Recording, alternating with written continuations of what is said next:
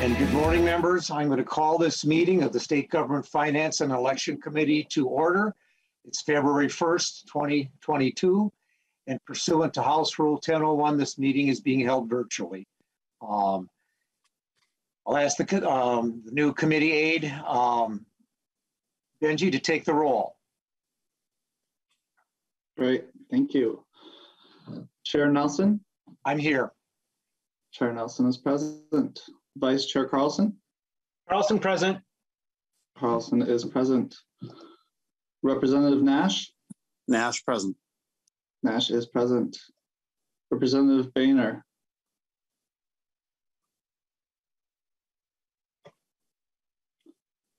Representative Drazkowski? Present. Representative Drazkowski is present. Representative Elkins? Present. Representative Elkins is present. Representative Greenman? Present. Representative Greenman is present. Representative Cleaborn? Present. Representative Cleaborn is present. Representative Koznick? Cosmic present. Representative Koznick is present. Representative Mason? Present. Representative Mason is present. Representative New Brindley? Present. Representative New Brindley is present. Representative Pulowski? Pulowski present. Representative Pulowski is present. Representative Quam? Present. Representative Quam is present. Chair Nelson, we do have quorum. Thank you, Representative. Thank you, Ben. And before we get started here, I just want to introduce Benjamin Brinks. He's our new CLA. Sydney, our previous CLA, got promoted to a committee administrator position in the House DFL caucus. So Benji will be taking care of us this year. Any inquiries and that go through him. He does go by Benji. So with that, Benji, you want to tell us a little bit about yourself? Yeah, thank you. I've been working in Minnesota politics for the past 5 years since I graduated from the University of Minnesota. Been doing a lot of campaign work across the state, working with various state representatives, senators, and mayors. I'm really excited to be here and to be part of the state government committee. Thank you, Benji. With that, members, we got 2 sets of minutes to approve. We'll start with the May 7th, 2021 minutes. And does somebody want to make a motion? Mr. Chair, I'll move the minutes. Representative Anderson Carlson moves the minutes of May 7th, 2021. All those in favor, if you want to mute yourself, say aye. Aye. Aye. Aye. Opposed? Minutes for the May 7th are approved. The next set of minutes we have are from June 24th, 2021. Representative Carlson, do you want to make the motion again? Yes, Mr. Chair, I move the minutes. Representative Carlson moves the minutes, approval of the minutes for from June 24th, 2021. All those in favor, again, unmute yourself and please say aye. Aye. Aye. Aye. Opposed? Minutes are approved. Just another note here. We have Representative Bonner is presenting a bill in judiciary this morning, so she'll join us when she's done with that. That's why she wasn't here for the roll call. Anyway, what we got to do here as members is at the beginning of the second year of the biennium, this is a standard practice. It's the bills pursuant to House Rule 4.20. The bills are returned to the last committee that they were in, that were on the general register. And so we're going to move these bills. Again, these are bills that we've discussed and thoroughly discussed and passed in the last year, and we moved to the general register. And so we're just going to move them back there for the fall, for this session. And I'll start with House File 152. And I'll move that House File 152 to be referred to the general register. This was a bill from Representative Jordan about the bill in Bonnie Daniels Firehouse Museum. And any minor discussion on this? If not, members, Benji, you want to take the roll? Yes, thank you, Chair Nelson. Chair Nelson, Aye. Vice Chair Carlson, Carlson, aye. Representative Nash, Nash, aye. Representative Bonner, Representative Drazkowski, Aye. Representative Elkins, Aye. Representative Greenman, Aye. Representative Cleaborn, Aye. Representative Koznick, Cosmic, aye. Representative Mason, Mason, aye. Representative New Brindley, Aye. Representative Pulowski, Pulaski, aye. Representative Quam. Aye.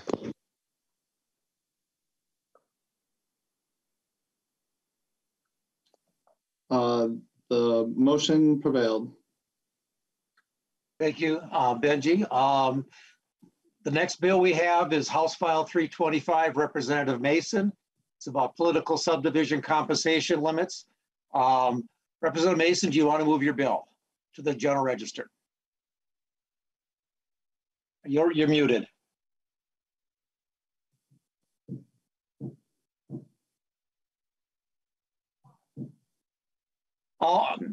She's having trouble getting herself unmuted. I'll move House File 325 to be referred. There we go.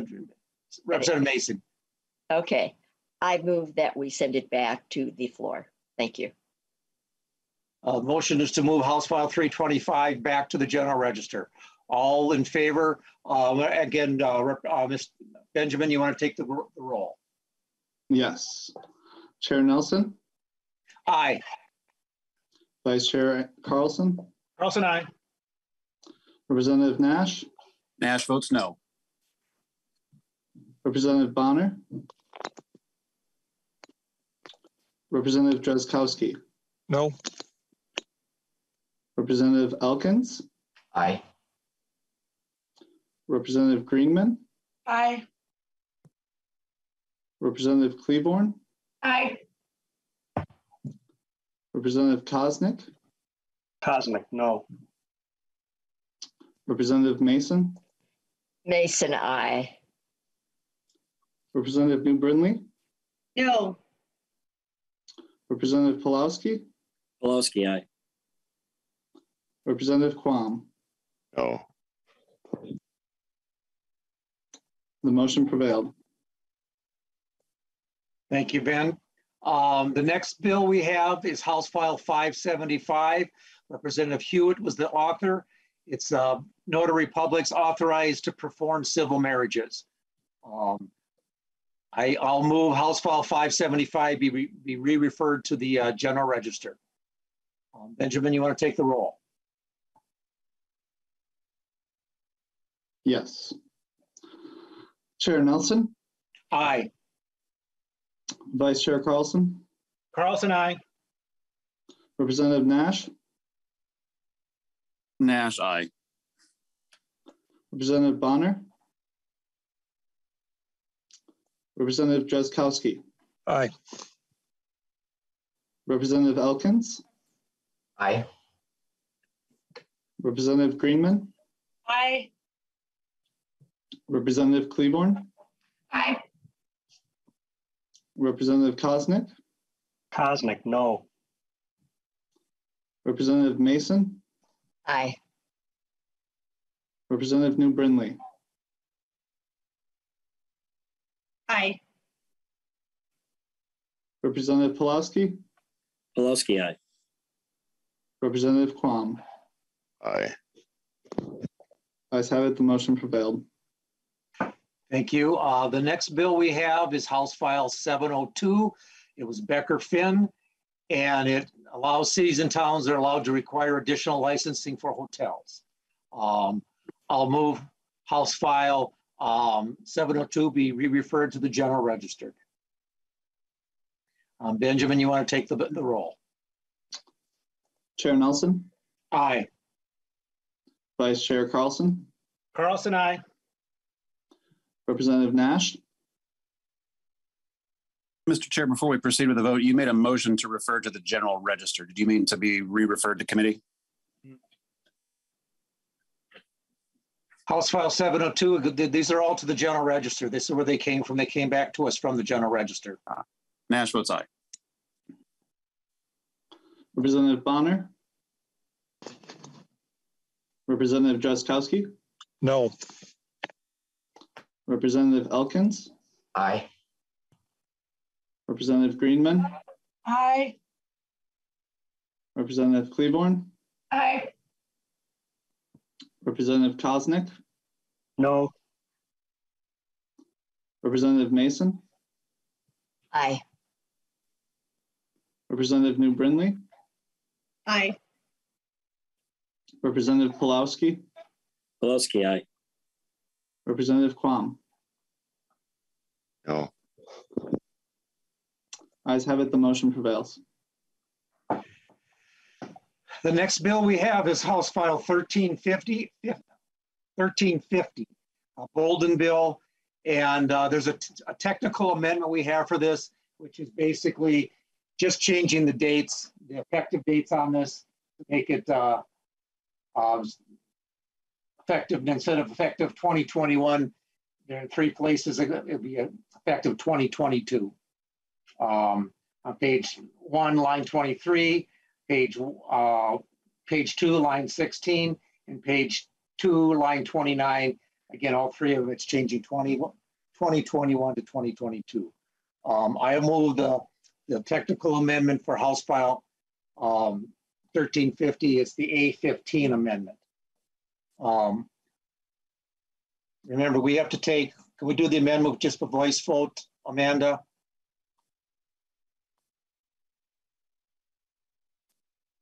Are you shaking your head? Yes, I will just take a voice vote on this. All in favor, Representative Koznick. Mr. Chair, you can, I didn't mean to interrupt this particular motion, but before we vote on the final bill, can you just give a brief explanation of what it is for our viewing public? Yes, I will do that. Yes. So let's put the amendment on first. All in favor of the A15 amendment, please say aye. Aye. Aye. Opposed? No. Okay. And House File 1350 is the cities of the first class are provided the authority to impose ordinance on land or fee dedications on permit applications is what the bill does. And again, the amendment just changed the date, the effective date on it. Again, Representative Quam, you got, oh, that's my, never mind. That's my pointer turned into a hand. Mr. Brinkman, you want to take the, Mr. Brinks, you want to take the roll on the bill. Again, the motion is to move House File 1350. I better make the motion. The motion is to make House File 1350 as amendment, move it to the general register. Mr. Chair Brinks. Nelson. Aye. Chair Nelson. Aye. Vice Chair Carlson. Carlson, aye. Representative Nash. Nash votes no. Representative Bonner. Representative Drazkowski. No. Representative Elkins. Aye. Representative Greenman. Aye. Representative Cleaborn. Aye. Representative Koznick. Koznick, no. Representative Mason. Aye. Representative New Brindley. No. Representative Pulowski. Pulaski, aye. Representative Quam. yet, That's a no. Ayes have it, the motion prevails. Thank you, members. And then the next bill we have is House File 1359, Freiberg Bill. I'll move that we re-refer it to the general register. And Mr. Brinks, you want to take the roll. And again, this bill is towns and political subdivisions authorized to establish inflow and infiltration prevention programs and makes loans or grants to the property owners. That's what the bill does. Chair Nelson, Aye. Vice Chair Carlson, Carlson, aye. Representative Nash, Nash, no. Representative Bonner, Representative Drazkowski, No. Representative Elkins, Aye. Representative Greenman, Aye. Representative Kleborn, Aye. Representative Koznick, No. Representative Mason, Aye. Representative New Brindley, No. Representative Pulowski, Pulowski, aye. Representative Quam. Yay. The ayes have it, the motion prevails. Thank you, Mr. Brinks. The next bill we have, this is the last one we have to re-refer, is House File 1863. It's a long bill, Representative Long bill. Its major parties are permitted to file a petition to prevent improper designation by candidates' names on an official ballot. Mr. Brinks, do you want to take the roll? And again, I move that we re-refer this to the General Register. Mr. Brinks. Chair Nelson, Aye. Vice Chair Carlson, Carlson, aye. Representative Nash, Nash, no.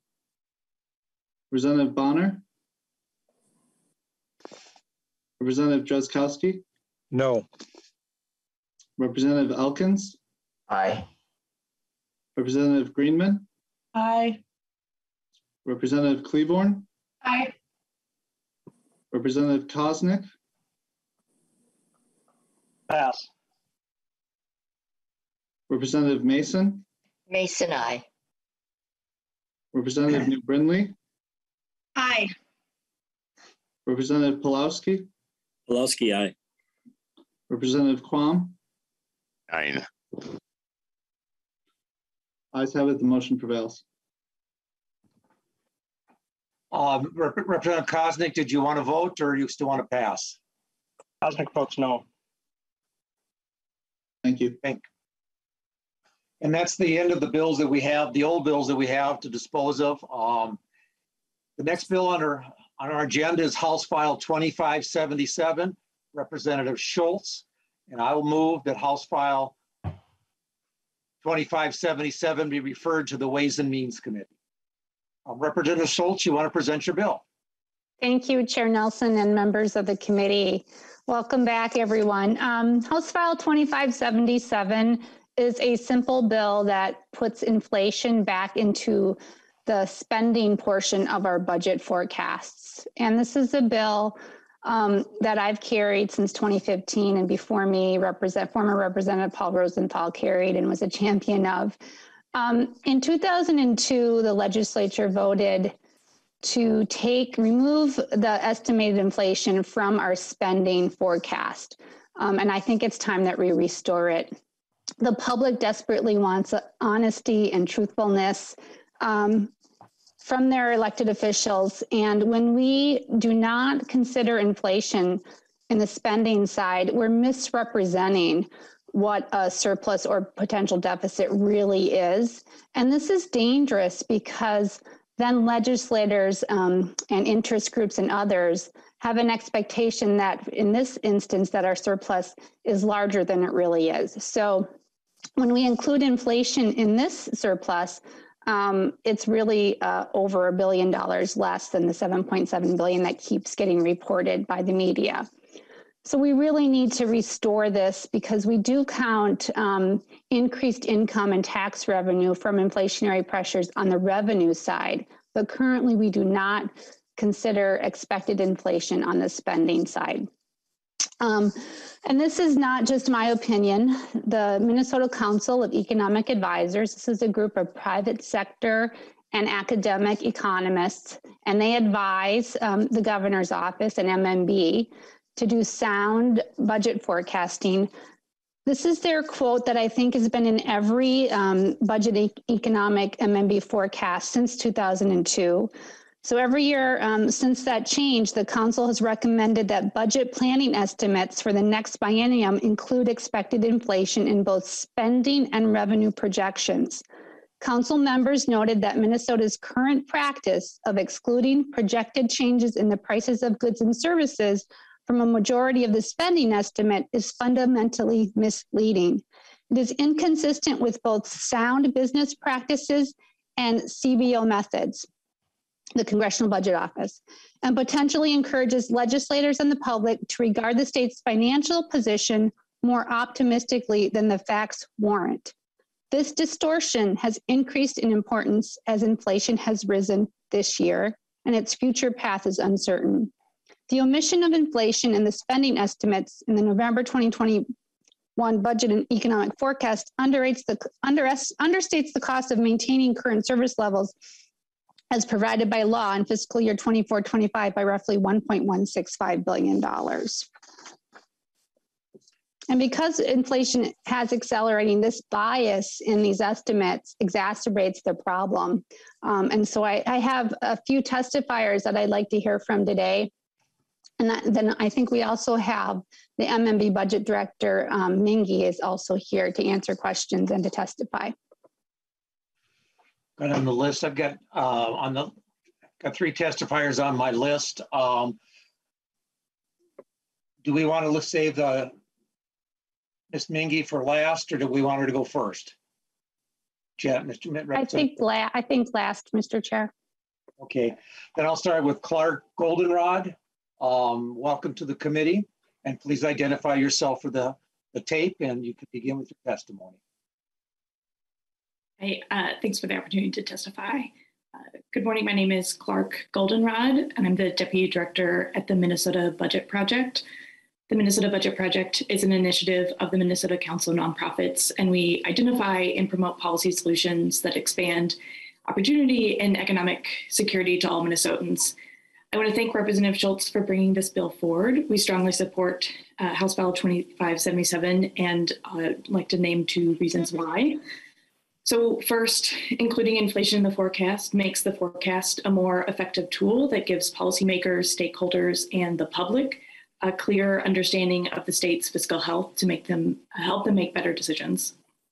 And second, making this change is good fiscal management and consistent with recommended accounting practices. So to that first point, the state's budget and economic forecast are an essential tool for understanding the state's fiscal health.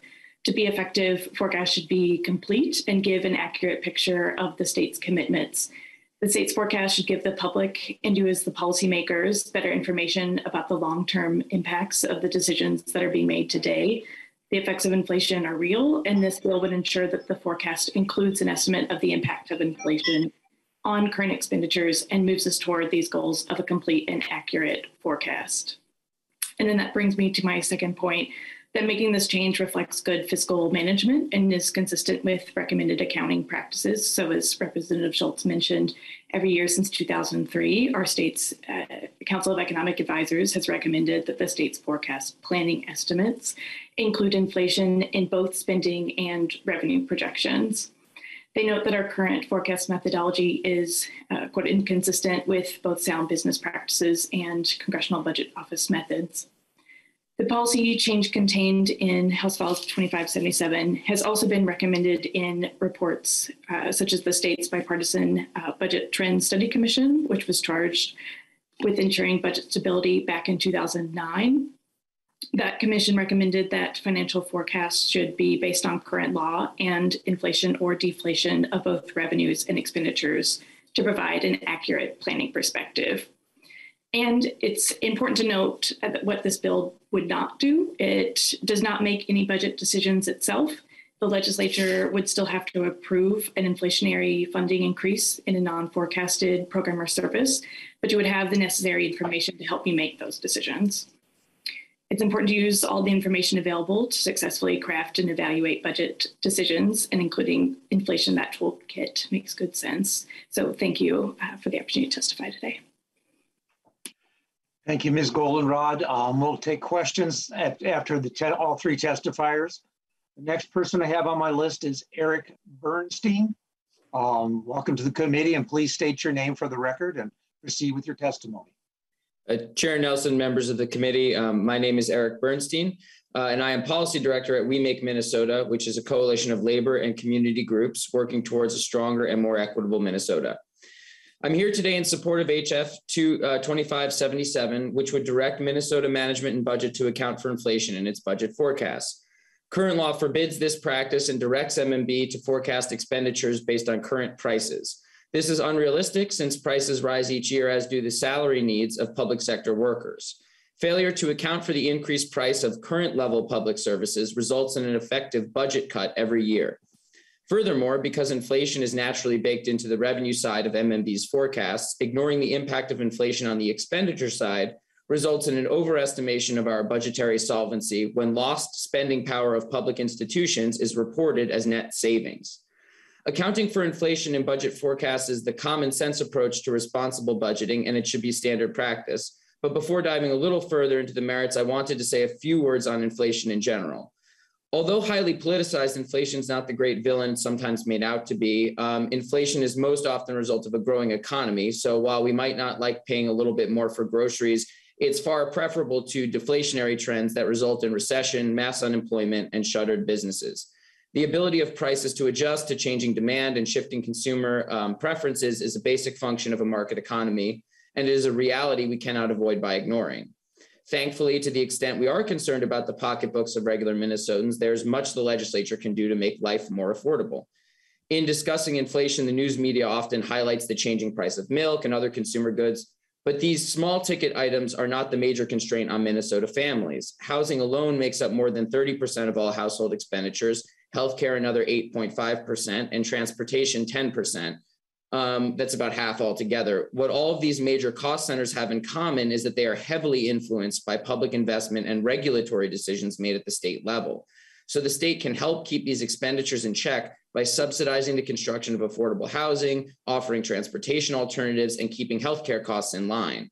And of course, real wage levels have much more to do with workforce and education policies we set than the changing price of a Ford Fiesta from Hertz Rent-A-Car.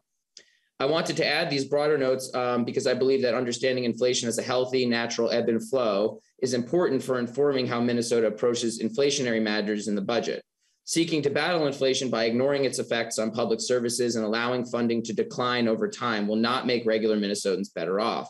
In fact, ignoring inflation pushes increased costs onto cities, counties, and school districts that are then forced to raise levies and fees in order to make up the difference. This results in greater geographic inequity and shifts the burden onto property owners. It would be much better to get an honest picture of state costs and savings and then decide what funding increases are needed. Ignoring the impact of inflation, of course, results in the deterioration of public services over time. For example, in 2020, Minnesota schools estimate that they received 10% less inflation-adjusted per pupil funding than they did in 2003, with similar or greater deficits in most of the years in between. Unable to keep up with baseline costs, schools cut programs, reduce staff, and postpone maintenance. Importantly, declining budgets do not just hurt once, but compound over time as forestalled investments metastasize into crises, such as the staffing shortages being felt across the state right now.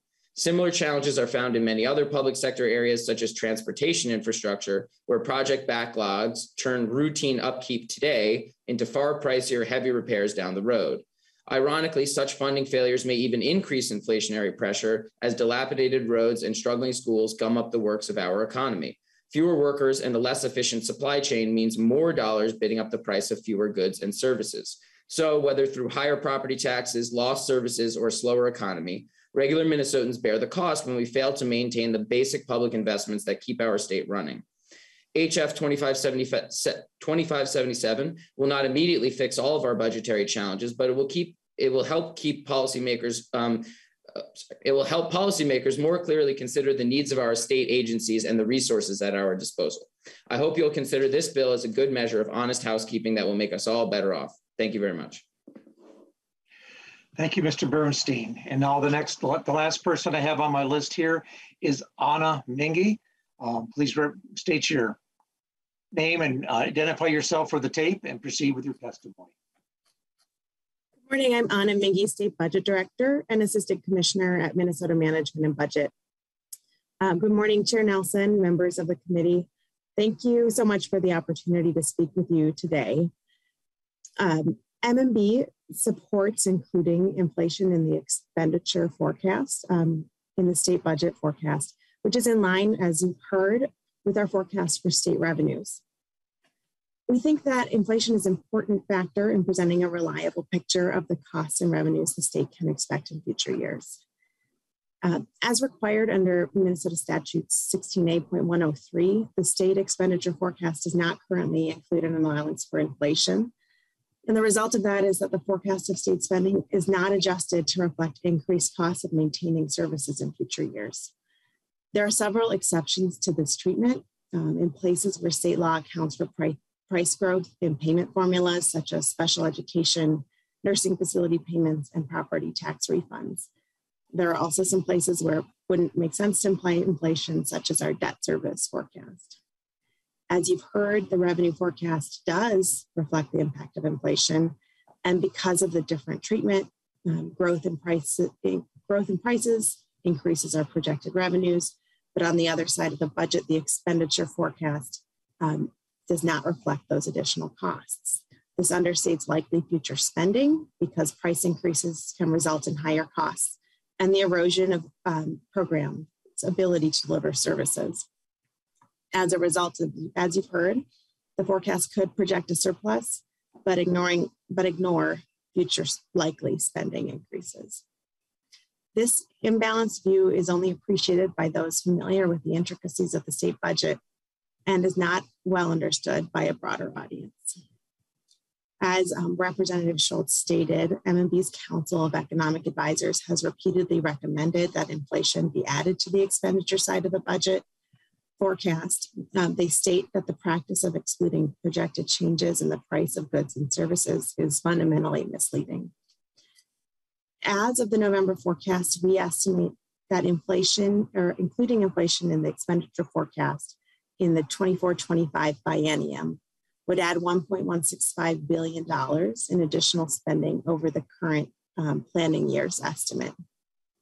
This estimate is calculated by applying projected CPI growth of 2.2% in 2024 and 2.2% in 2025 over the current planning estimates. As you've heard, prior to 2002, MMB's budget and economic forecast did include an estimate of inflation on the expenditure side. At that time, the impact was included in years without an appropriated budget. For example, in this, if we applied that practice right now, that would be applying it to 24-25. The forecast referred to it as discretionary inflation. And as that term implies, it represented spending increases that weren't required by law, but rather it reflected the impact of price increases on government operations. The estimate was calculated by applying CPI to most general fund spending, and it was reported on a separate line or column in MMB's forecast documents. In 2002, the legislature amended 16A to strike the language requiring the inclusion of inflation in the spending forecast. And this bill undoes the changes that were made in 2002. As you might imagine, there are a lot of factors that go into determining how to include inflation in the forecast, which programs to apply it to, which years, and which measure of inflation. That's a lot that we are happy to talk about further with members of the committee or with the bill author. As I mentioned, really appreciate the opportunity to discuss the important issue, and I'm happy to answer any questions you might have. Thank you, Ms. Minge. Members, I see we have one hand up. Any questions? And I'll start with Representative Elkins.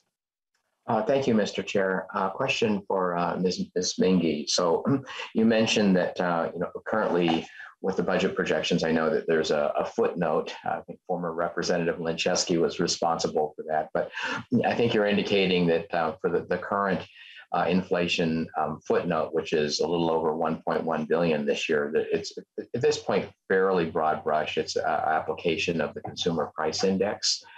If this bill were to pass, though, I'm guessing that you'd do a much finer projection of inflation, because CPI really isn't the most appropriate measure of inflation for a lot of government services. There are other price deflators that would be more appropriate for things like government salaries, especially things like teacher salaries. I think you correctly noted that it wouldn't make sense to apply any kind of an inflation adjustment to debt, because the price of debt is set at the time you sell the bonds. But can you go into a little bit more detail about, how if this law passed, you would apply the appropriate measures of inflation for each category of costs? Ms. Mingy. Chair Nelson, Representative, this, as I mentioned, this bill undoes the changes that were made in 2002. One interpretation of that would be that we return to the pre-2002 methods, which was similarly broad brush, applying CPI to state general fund spending. However, there is a requirement that M&B consult with the legislature on how to apply, how to make that inflation calculation. And so I can't necessarily predict how we would land. Okay, thank you. Representative Elkins, any other questions?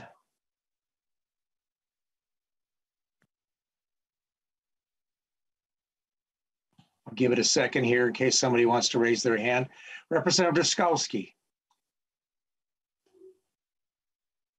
Thank you, Mr. Speaker, or Mr. Chair. I didn't mean to promote you, Mr. Chair, but maybe it was appropriate for today.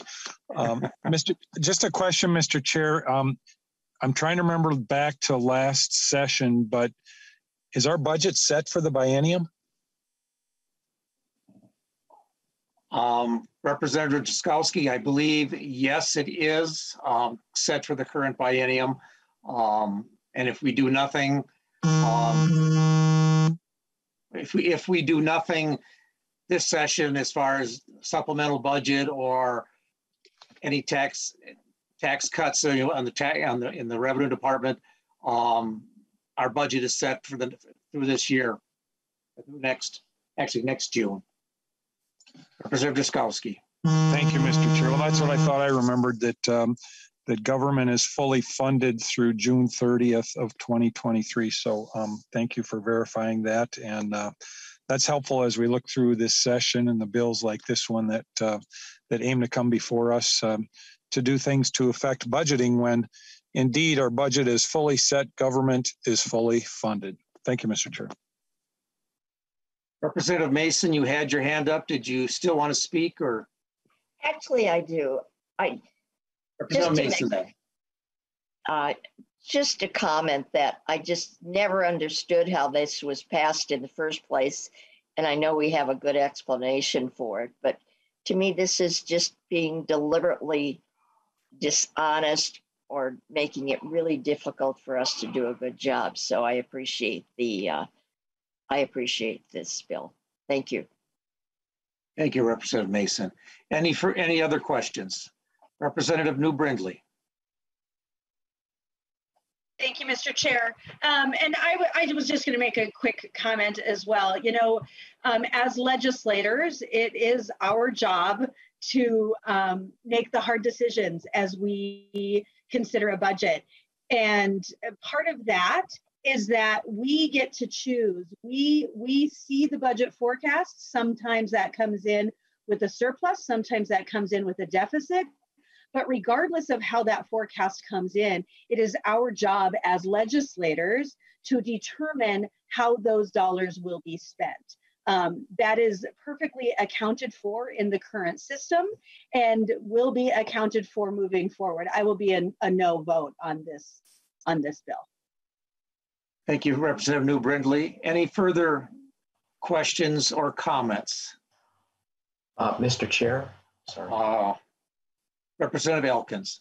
Yeah, not a question, but a comment. I mean, I agreed with about the first 3/4 of what Representative New Brindley just said. Ultimately, it is up to the legislature to determine the spending levels. If this bill passes, it doesn't do anything to detract from our ability to do so. All it does is provide us with accurate information as the basis for making those budget decisions we're making. Right now, every year, without inflation included, we're presented with a rosy scenario, which colors the decisions we make. All this bill would do is give us more accurate information with which we could make those decisions on a better informed basis ourselves. Thank you, Representative Elkins. Representative Quam, I see you put your hand up. Yes, Mr. Chair.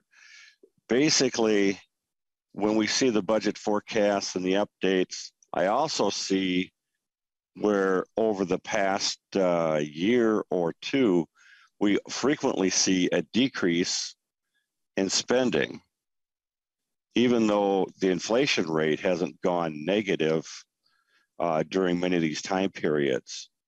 So the accuracy of the forecast, et cetera, doesn't seem to track spending with the projected or accepted level of inflation. So therefore adding more variability into the numbers. Plus, I rarely see any government projections taking into account the efficiencies that most of the economy see with innovations and technology. Maybe if our websites worked a little bit better, we might see that. But I think this isn't quite ripe for us to support. Thank you. Thank you, Representative Quam. Representative Greenman, I see you have your hand up. Thank you, Mr. Chair, and thank you, Representative Schultz, for bringing this bill, because, I think when I'm new to the legislature, and I was surprised that inflation wasn't baked into our projections.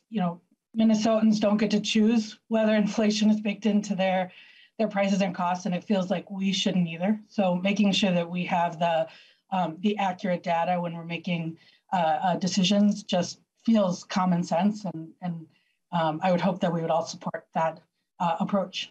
Thank you. Thank you, Representative Greenman. Any further questions or comments? If not, Representative Schultz, if you want to wrap up, then we can get to a vote. Representative Schultz. Thank you, Chair Nelson and members of the committee for hearing this bill. I just want to point out in your committee materials, there are two letters. One letter, they're both published in the Star Tribune. One was from 5 former Minnesota finance commissioners who served in the DFL Republican and Independence Party governorships under different governors, wrote a letter in support of putting inflation back into our spending forecasts. And they note that, as Representative Anu Brindley mentioned in the beginning of her comments, that nothing automatically happens just because we put inflation back into the state budget forecast. The forecast is just a reference for us legislators to make responsible appropriation decisions when we do decide.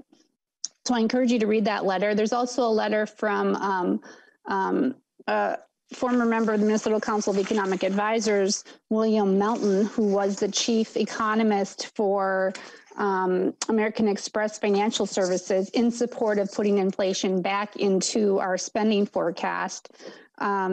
And so I encourage you to read that if you're still opposed to this bill. We have experts recommending this, and I believe we're the only state that does not include inflation in our spending, but we include it in our revenue side. So members, I encourage a yes vote on this bill. Thank you. With that, Mr. Brinks, if you want to take the roll. First, I'll renew my motion that House File 2577 be referred to the Ways and Means Committee. Mr. Brinks, take the roll.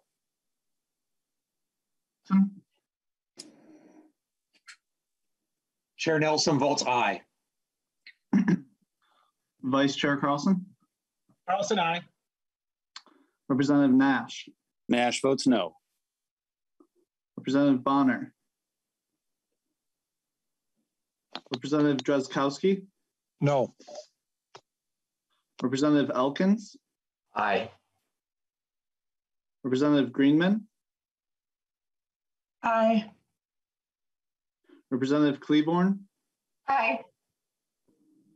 Representative Koznick, Cosmic, no. Representative Mason, Mason, aye. Representative New Brindley, No. Representative Pulowski, Pulowski, aye. Representative Quam. No. The ayes have it, the motion prevails.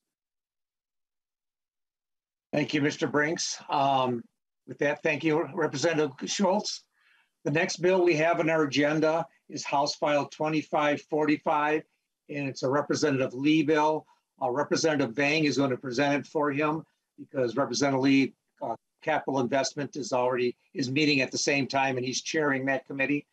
So welcome to the committee, Representative Vang. I will move House File 2545 to be referred to the Ways and Means Committee. Representative Vang, present your bill. Thank you, Chair Nelson. And there is an amendment to the bill too. Do you want me to put that on first, or do you want to explain the bill first?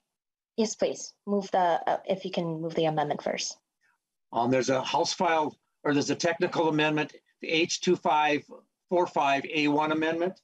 I'll move the A1 amendment. All members in favor say aye. This is to put the bill in the order that the chair or the member wants. All in favor, please unmute and say aye. Aye. Aye. Aye. Opposed, unmute and say no. Ayes have it. Representative Vang, present the bill, please. Thank you, Chair Nelson, and good morning to members of this committee. I'm testifying on behalf of Representative Lee. This is a pretty straightforward bill. It's appropriating $233,000 in 2023 and ongoing to the Legislative Coordinating Commission to provide translation services. Before I let my testifier, Michelle, speak on the details of this bill, I want to share why it's important to support this bill. Being born and raised in a multilingual family, I've always grown up seeing my mom take letters she received in the mail to a local organization or a friend to help translate what the letter read. Today, it is me reading those letters for her. Some may think, well, she should have learned English all these years, in which she did. She can better understand English when someone is talking to her and she can respond much better, but the English that's formal and technical in a letter isn't as easy to understand. I'm sure the kind of English we use in our legislative body isn't the kind that even everyday people would understand either. So imagine how much more difficult it will be for a non-English speaker to understand the work that we do at the legislature. We all believe that government should serve all peoples, regardless of how fluent they are in English or not, and this bill improves language access.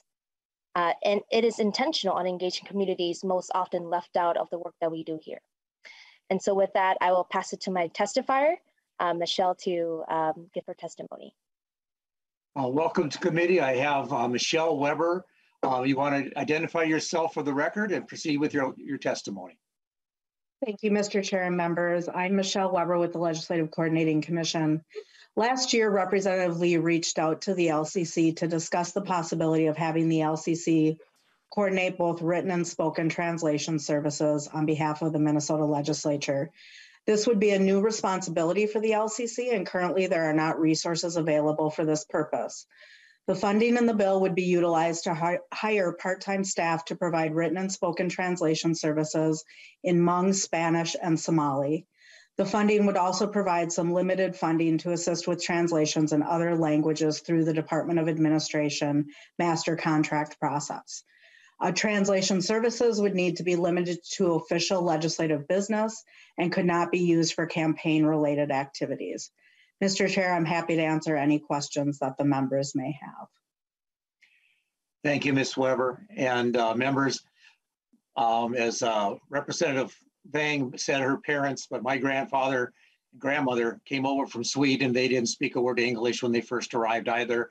And if we go back to the beginning of the last century, early 1900s, 19s, we used to publish, the state used to publish things in many different languages. Representative Nash, do you want to go first or you want to go last? Thank you, Mr. Chair. I'll just make a brief comment to Representative Vang, and I know this isn't your bill, but you seem very well versed on it. I serve on the Council of Asian Pacific Islander Minnesotans, and I understand the challenge that many have, and I'm not unsupportive of this effort, but why is it that this was not put into a regular budget request, particularly last year? Was it a timing issue or what? And maybe Ms. Weber could answer that. I'm just curious because I do see the need and the value, and actually would be supportive of expanding it for people who are visually impaired. Mr. Heller regularly makes requests for help on readability of documents. So I'm just wondering if you could address that. Maybe, Mr. Chair, you could take a swing at that after Representative Vang. Representative Vang. Thank you, Mr. Chair, and thank you, Representative Nash, for your question. To be quite frank, I don't necessarily know why. I believe my testifier, Michelle, may have more context. This is a bill that Representative Lee carried, and I didn't quite ask him. I did ask him if this is the first time he's having a hearing on this bill. He said yes, and so I didn't ask why it's the first time, and so I can refer that to Representative Lee to have a much more better response to your question. And Mr. Chair, Ms. Weber, did you want to answer? Mr. Chair, I can provide the committee with some information about timing of the conversations with Representative Lee. He did approach the LCC after into last year's legislative session just to discuss this idea. It's my understanding that currently in the House, some of the services are provided by staff who are multilingual. And so I think it was in recognition of not having a comprehensive and thorough resource available to all members of the legislature for this. So the bill was introduced later last year during session. And Representative Nash, you asked if I would comment. I think it's from looking at the number on it. I think it happened late in session, and we were well down the track of the budget, and that's why it didn't get heard last year in committee. Representative Nash.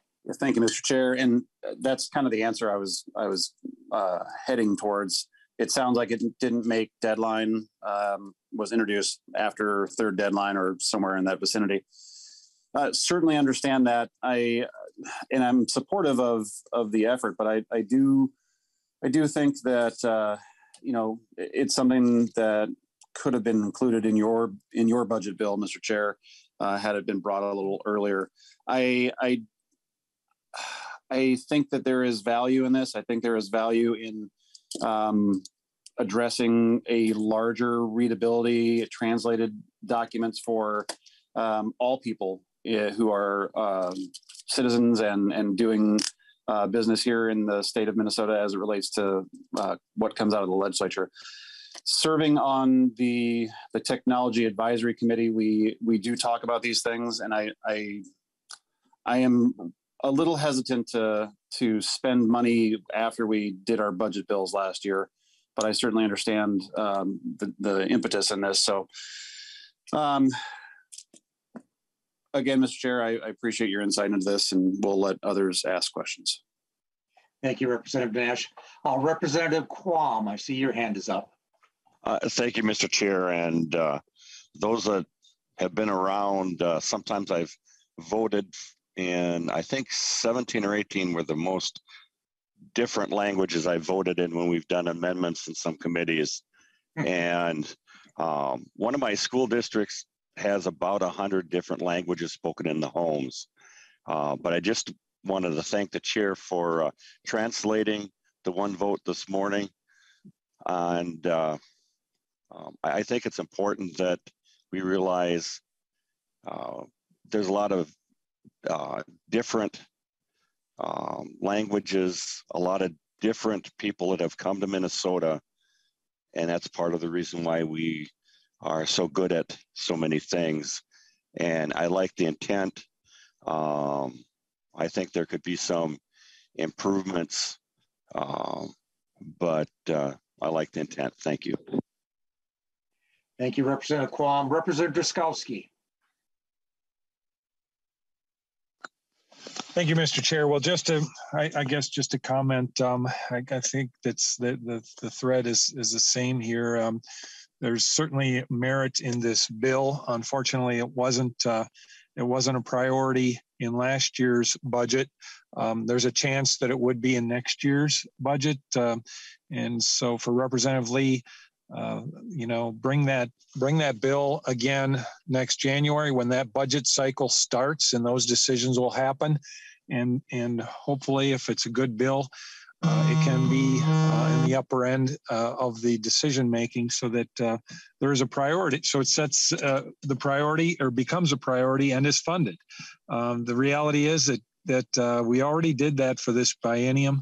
Government's fully funded, and we're done with that decision. And it's time for us to move forward, to pass a redistricting bill and do the things we have to do here this session. So again, merit in the bill, but government's fully funded. This is not the right time to bring this forward. Thank you, Mr. Chair.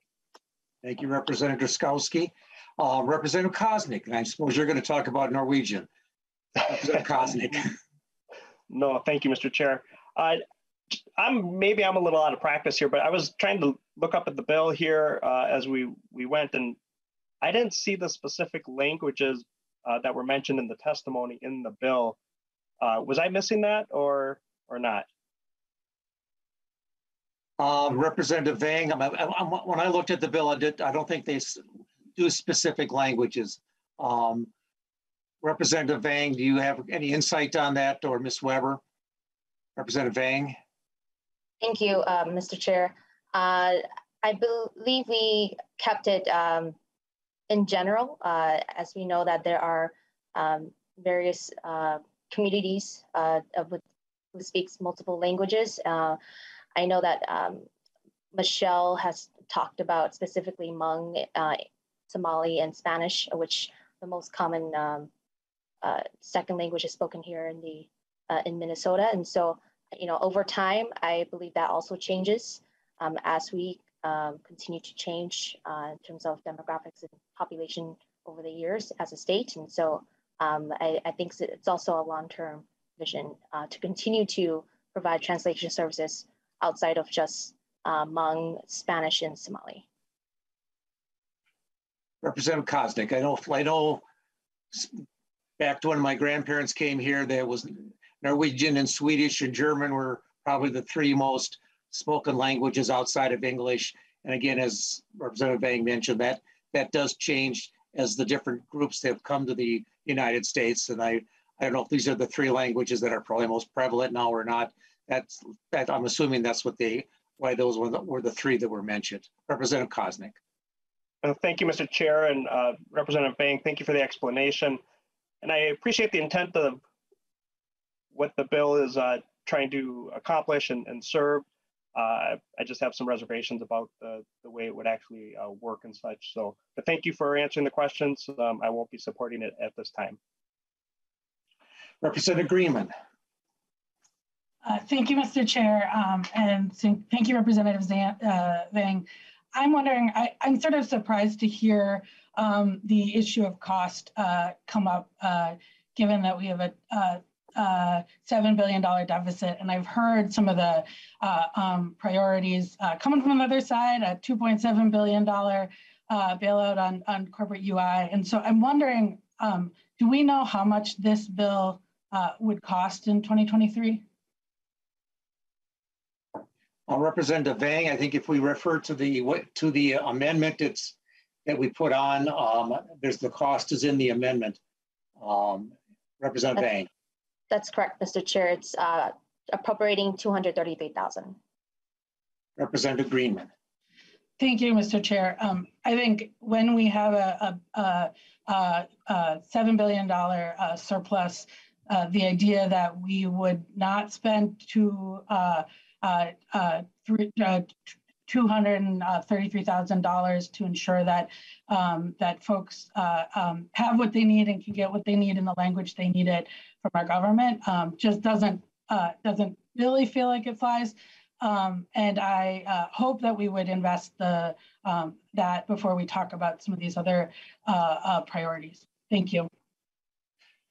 Representative Nash. Well, thank you, Mr. Chair. And to my colleagues that are saying, well, let's just spend the money. I certainly understand your desire to do things like this, particularly when there is a budget surplus. But let's remember the process we went through last year. Last year was the budget year. We created the budget. We hammered out the budget for many hours. Chair Nelson and Senator Kiffmeyer eventually came to an agreement for the purview of this committee's budget. And now we are effectively into a policy year. And I certainly understand the ease and desire to spend cash that you believe is just sitting around doing nothing. But I would remind many of you that that's not the government's money. That money came out of the wallets, checkbooks, and purses of people who live in the state of Minnesota. And we have a process. The process is simple. If you have a budget request, if you have a funding request, you bring it in the first year of the biennium. That's how this works. And in the second year of the biennium, we deal with other things that will come up, but this is not the proper place for it. And whether we support it or not, or whether it's a great idea or not, I think that this is something that we need to be cognizant of, that it fell short of the deadline to be introduced and possibly included. So we bring it up the next biennium. It happens regularly, and this is not something that I'm going to support, regardless of how I feel about its intent. Just from the pure process alone, I'm going to be voting no. Thank you, Representative Nash. Any further questions or comments? And I'll just wait here to make sure no hands pop up. If not, Representative Vang, you want to do a wrap up of the bill? Thank you, Mr. Chair. Thank you, members of the committee, for your support and consideration of this bill. I just want to conclude that the opportunity to invest and prioritize our communities is now, and this bill does that. There's nothing stopping us from funding this bill. And so I will just leave it with that, and thank you all for your time. Thank you, Representative Vang. And with that, members, I will renew my motion that House File 2545, as amended, be referred to the Ways and Means Committee. Mr. Brinks, do you want to take the roll? Yes, thank you. Chair Nelson. Aye. Vice Chair Carlson. Carlson, aye. Representative Nash. Nash votes no.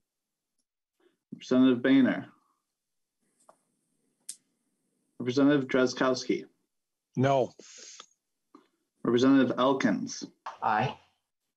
Representative Greenman. Aye. Representative Cleaborn.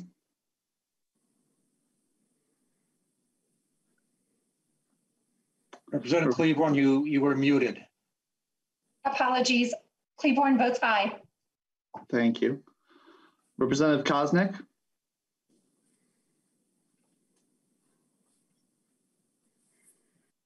Sorry, I was muted. Koznick, no. Representative Mason. Mason, aye. Representative New Brindley. No. Representative Pulowski. Pulowski, aye. Representative Quam. You're muted, Representative Quam.